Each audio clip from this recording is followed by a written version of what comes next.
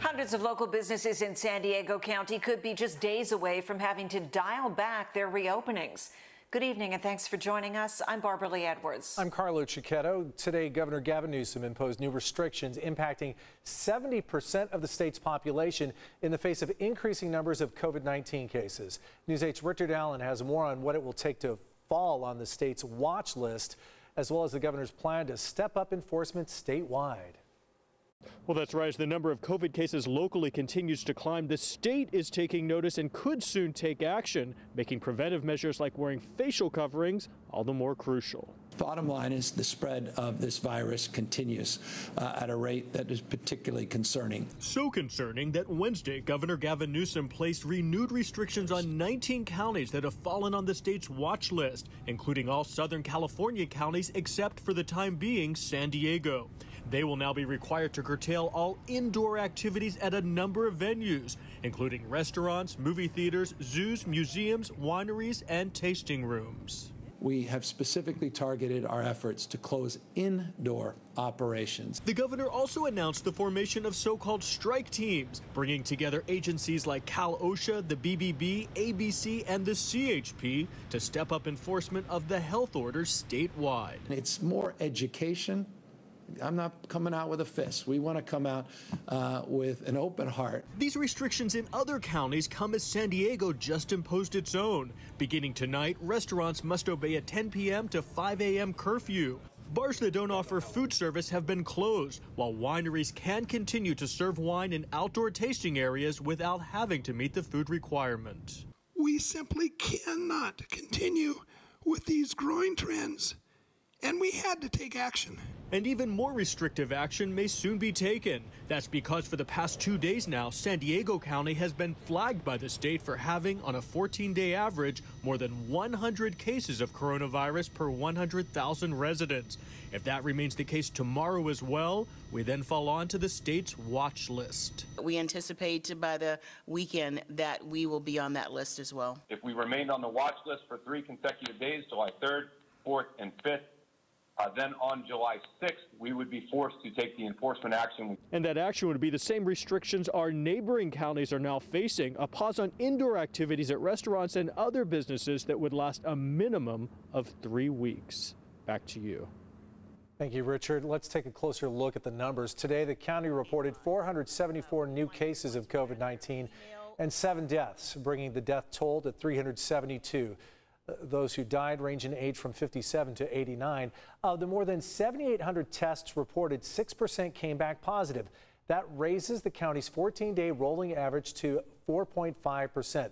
There are now a total of 14,623 confirmed cases in San Diego.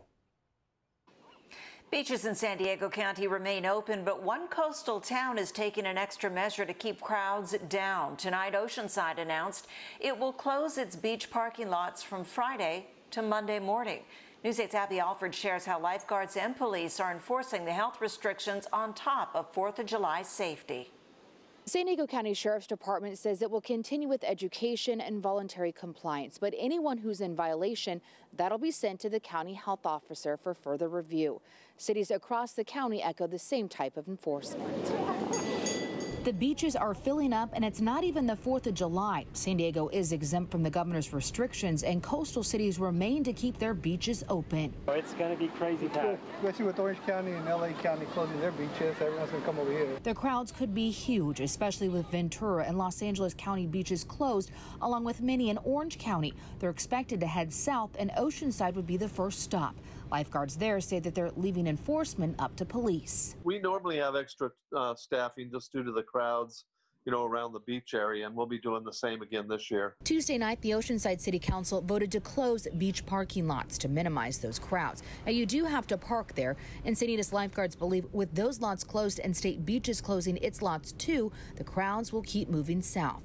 Because of COVID-19 restrictions and the 4th, Encinitas is staffing 2 lifeguards at each tower, and the state gave them 10,000 masks to hand out. In San Diego, lifeguards say that high surf and rip currents are going to keep them busy, so they won't be focused on enforcement. We're going to be up to our eyeballs with keeping people from drowning on 4th of July Social distancing is going to be the responsibility of every person on the beach. While police are left to enforce, they say they won't be checking IDs to make sure you're hanging out with the people in your own household like the health orders recommend you do. That would be very difficult to do. I mean, it's just a reminder. And of course, we would tell them just basically the same thing. And then it's up to them whether they're family members or not. I mean, that's going to be a little hard for us to control. The San Diego Police Department says it will continue with education, and it's also staffed the Vice Unit for its 4th of July weekend. In Kearney Mesa, I'm Abby Alford for News 8. Thanks, Abby. As COVID cases continue to rise here in San Diego, hospitalizations are up as well. And healthcare professionals from the region's hospitals say they are getting worried. News 8's Lamore Abrams has more on their growing concerns.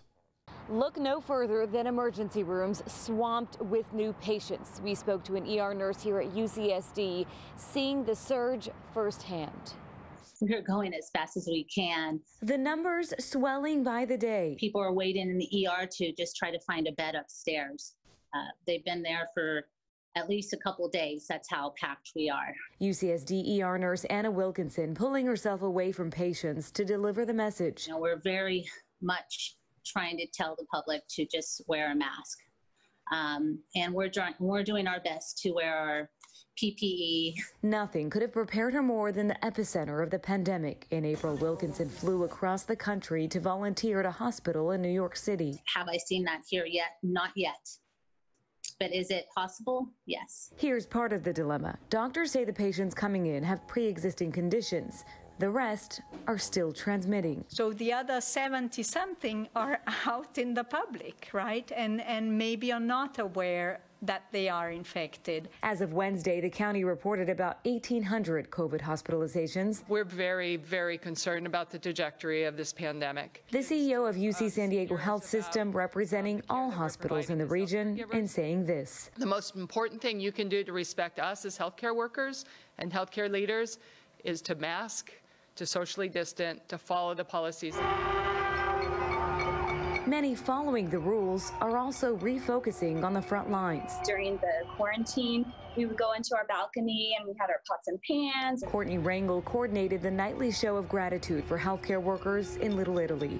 She says attitudes shifted when cities began reopening, but she plans to get loud again. Really focus on the things that are important, and appreciating the healthcare professionals is one of those things. And she'd like to spread the love again. 8 o'clock every night, she says, go outside, get loud, and show your gratitude for those still at it. Thanks, Lamore. San Diego International Airport says it's still making changes to try and keep travelers safe. Plexiglass guards have been installed in public spaces. You'll also notice floor decals and signs asking people to stay 6 feet apart and not sit close together. All airport employees are required to self-monitor and cannot come to work if they have any symptoms. More than 52,000 new cases of COVID-19 were reported across the U.S. today. That is a new one-day record. The virus has killed more than 128,000 people nationwide, and confirmed cases in the U.S. are nearing 2.7 million.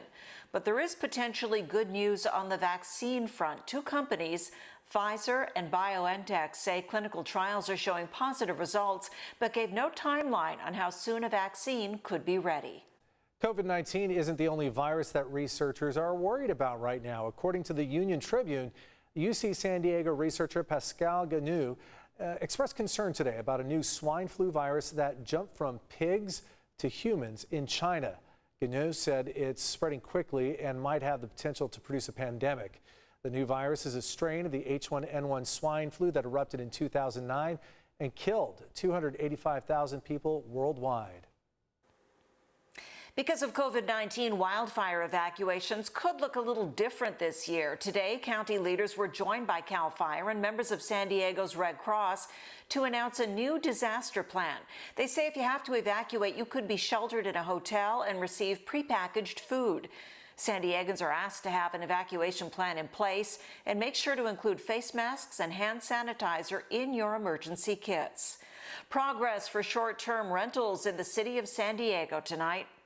For the first time, STR platforms, labor, and a municipality, our city, are working together to find common ground.